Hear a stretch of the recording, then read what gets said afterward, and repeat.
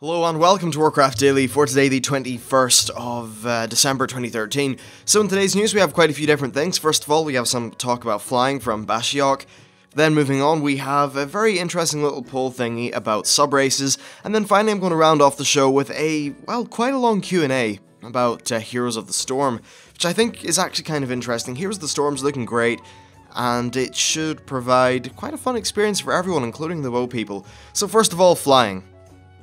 Well, they said that using flight paths between predetermined travel points isn't really an argument to remove them, isn't really an argument to remove the need to be on the ground to work towards objectives. Things are not really linked just because of flight.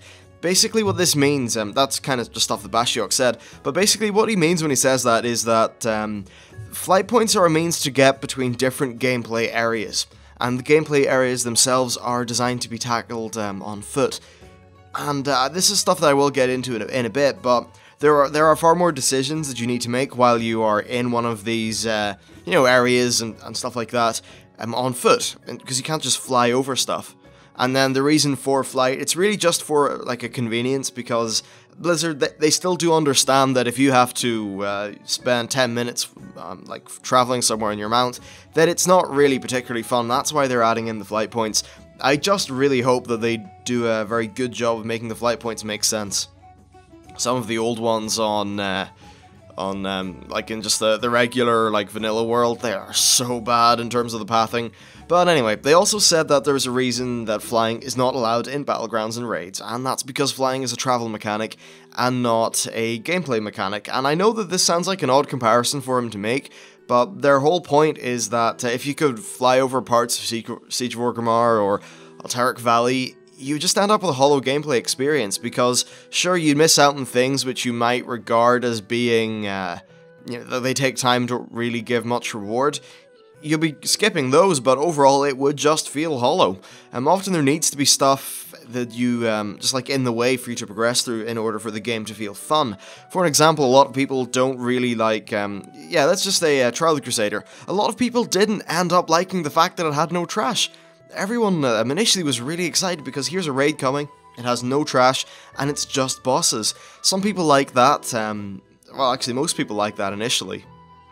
Then what we all found after a few weeks is that it kind of felt like you got through things a bit too quickly, and you sort of blew through it. There was never really any like pacing at all. I guess it was either you're fighting a boss or you're listening to Tyrion talk. So there basically just wasn't really that much pacing there. And of course there were also of course other big problems with Trial of the Crusader. We had the whole issue of, you could do it in 10 player, 25 player, then 10 heroic, 25 heroic, and because it was that short, if you're like serious about raiding, you didn't really have to do that. So that place did have other issues, but definitely the trash problem was one of them. And there are other examples of mechanics like this. There's the fact that sometimes there will be somewhere that you need to get, and you need to get through a bunch of mobs first, or say repair mechanics, stuff like that, that just, like, they are there kind of to create the world in which epic things can happen, and if they're there, people may not necessarily lament their passing, but they will, I suppose, realize that things feel a little bit hollow because they're gone. It's the sort of thing they might even not realize that the reason the game feels hollow is because some of these mechanics are gone, but it'll just be that kind of underlying niggling feeling that they can't really point their finger at. Anyway, let's get back to the ground. So, a lot of having you on the ground is making a choice. So if you're going through, this is just said by Bashiok, if you're going through, like just a place or something, and you see some mobs, you have to make the decision to either run around them or go through them and risk being dismounted, and this applies to both questing and regular travel. Bashiok mentioned that some people say, because I can put thought and effort into potentially avoiding unnecessary combat, that those combat situations shouldn't exist. And he said that this logic can be applied to nearly any game mechanic, which is absolutely true, but it's not a good argument for removing them. There are a lot of things which, as I said, just exist because there needs to be a baseline game in which all these epic moments and things like that can happen. And if you strip out a lot of those things, then the game just feels streamlined, not very fun, and people can't put their finger on it, and they just put it down to, yeah, the game's not as good anymore. I think when a lot of people talk about vanilla, and a lot of people really reminisce about it, it had I think in some regards, maybe too many of those annoying mechanics, you know, things like, I don't know, maybe in the Burning Crusade you had attunements. Those mechanics were in the same sort of bracket, I'd say, but I just don't think, I think they were maybe just a little bit too overbearing, but having the less overbearing ones still in the game, I think is actually really important to just get, like, keeping it feeling like a game, really. It has to have its highs and its lows, and if you take out some of the low moments, then the whole thing just, it starts to fumble apart. Fuck it, we're making fumble. Fumble is a new word. And with that shocking bombshell, let's move on to Subraces. So while I was browsing through the news blogs, I saw this poll on MMO Champion about Subraces, and it was pretty interesting. It was a good topic. I'll just go through the results here. 1 second. Yes, so 46.63% of people said yes with additional lore and gameplay for the Subraces and unlocking them. 15% said yes with additional lore and gameplay for the Subraces. 5% said yes with additional lore and gameplay just for unlocking them. And then 25% said yes just for the models. And then about 10% said no. This basically means that, okay, while some people want them to be introduced in maybe a different way, the vast majority of people, 90% pretty much, want there to be subraces in the game. Now, what would a subrace be? Well, I think the easiest example for people to think of is, say, if you had a dwarf, right? And then you can choose between either being a Wildhammer dwarf or an Ironforge dwarf, Bronzebeard dwarf even, or perhaps a Dark Iron. Or I think another great example, and this is something that they probably would have done if they were adding Blood Elves into the game now. And actually, it's funny that High Elves being in the Warlords of Draenor speculation video that I did before BlizzCon. One thing, the amount of absolute fucking retards that have decided to comment on that video and make complete tits out of themselves, and they can't even read a bloody date in a video. But anyway, a lot of people seem to think that, oh, they're just the same race, blah blah blah. Well, first of all, no, they're not. There's a very distinct difference and schism between Blood Elves and High Elves. But what would I'd say happen is you just make it so that that default kind of elf was something where Alliance could choose High and Horde could choose Blood. And maybe for humans, I don't know, maybe there's, well, it's kind of a bit different for humans. I mean, maybe if we had like somewhere where it was just other than, you know, your typical kind of, well, your typical race of completely like homogeneous race of white dudes. Maybe if, you know, if there was other worlds or others, you know, we find an island where people maybe look a bit different or something, which would be really cool, by the way. I'm totally for that happening in the game. Then maybe you could choose what kind of human you are. Maybe there's fucking leaper gnomes or whatever get freed and then you can play as them. I think there's cool stuff, like say if you're an orc. Right now you can choose between can you choose to be a brown-skinned orc? I'm not really sure. But I know some orcs, like say Garrosh, are, because they're not as tainted by the whole corruption thing. So perhaps you have maybe another subrace of orcs, or the uncorrupted ones, and you can choose those.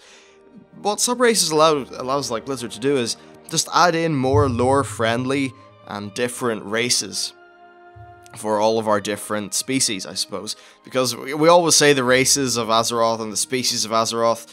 I guess it's more, well, it's the species, not the races, so having different races within those species I think would be really, really cool. I'd like to be able to choose a different kind of orc, or a different kind of human, or maybe, if you take Night Elves, maybe there's some other group of Night Elves. Although there would end up being just a lot of elves, wouldn't there? But yeah, I'm trying to think what other races could really lend themselves well to a subrace thing. I mean, goblins, from what I can see so far, they really all kind of look the same. With goblins, because they're just kind of little green dudes and they all come from the same island, which I suppose makes sense. Worgen they're just fucking Worgen, what can you do? Pandaren, they all come from the same place, we know what a Pandaren looks like, I don't think there's any sub-races in there. Tauren? I mean, like, we have different kinds of cows, but, yeah, nah, no Tauren. What else? Trolls, yeah, there are different races of trolls. There's the Sand Fury, there's forest trolls. Well, I doubt we'd be getting the Drakari, but there's different kinds of trolls, so maybe we can have sub-races of trolls and general things like that. I think it's really nice, actually, if they could do that. Puts a little bit more art into the game and means that everyone's character can feel just a little bit different. So, yeah, I'm all for sub-races. That's a good thing. And, yeah, so let's move on to some other stuff.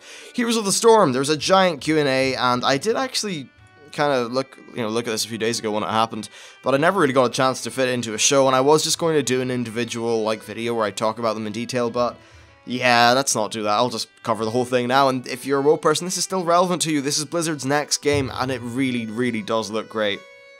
So, map design.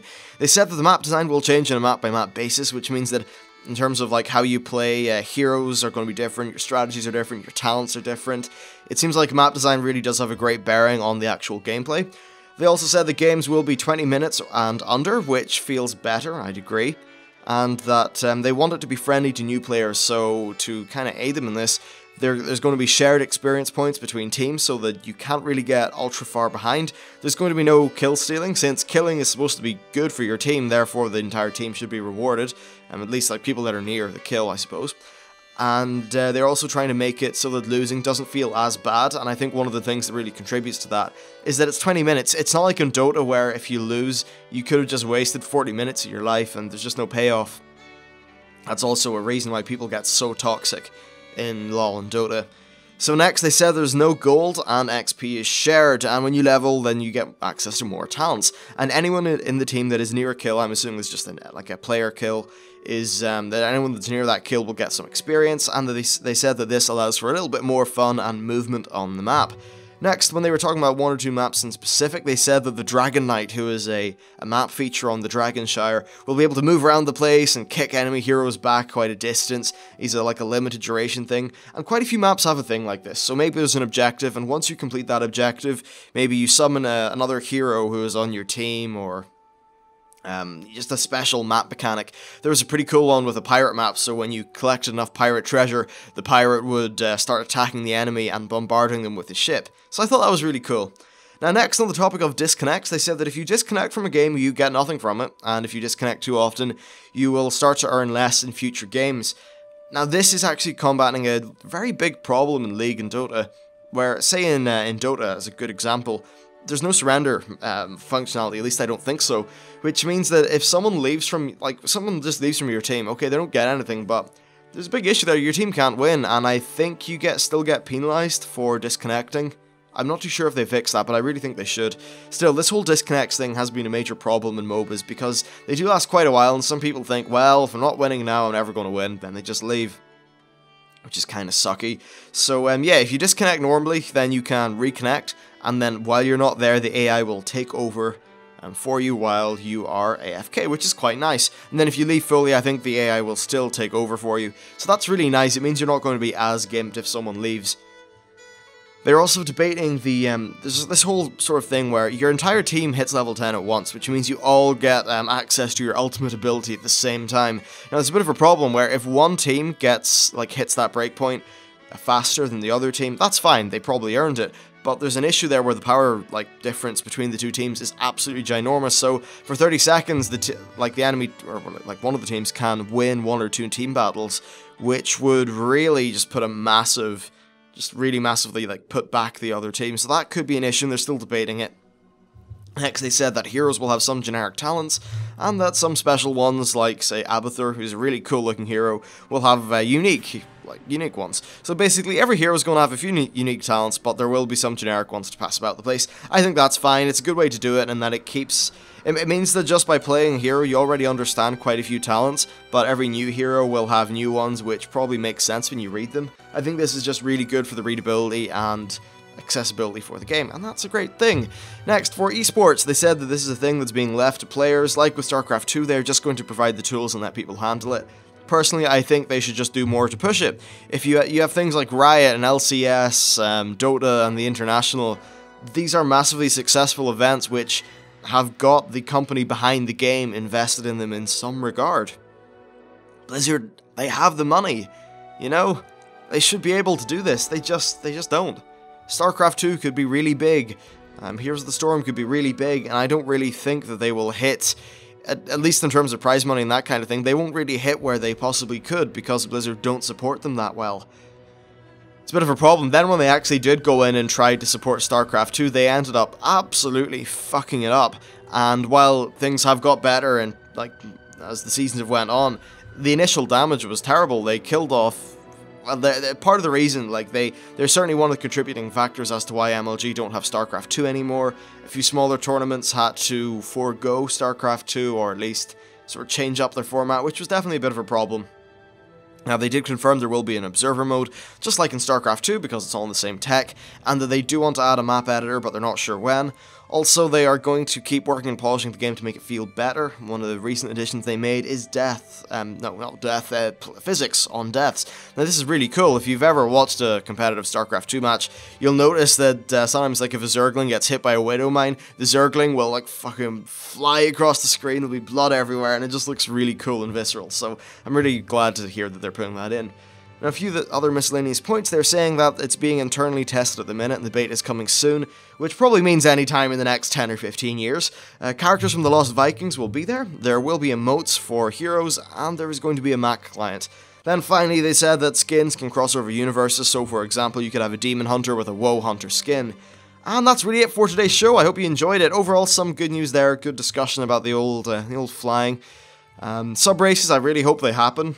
I think racial diversity between all the different species in World of Warcraft would mean that you see a lot more, like, different player models walking around the place, and a little bit like when I'm, say, going in Belfast, where it's all completely homogeneous and white, and then when I go to Dublin and it's a really cool cosmopolitan place, it's kind of fucking cool. So a little bit of that in World of Warcraft would be pretty damn nice. Anyway, that's it for today's show.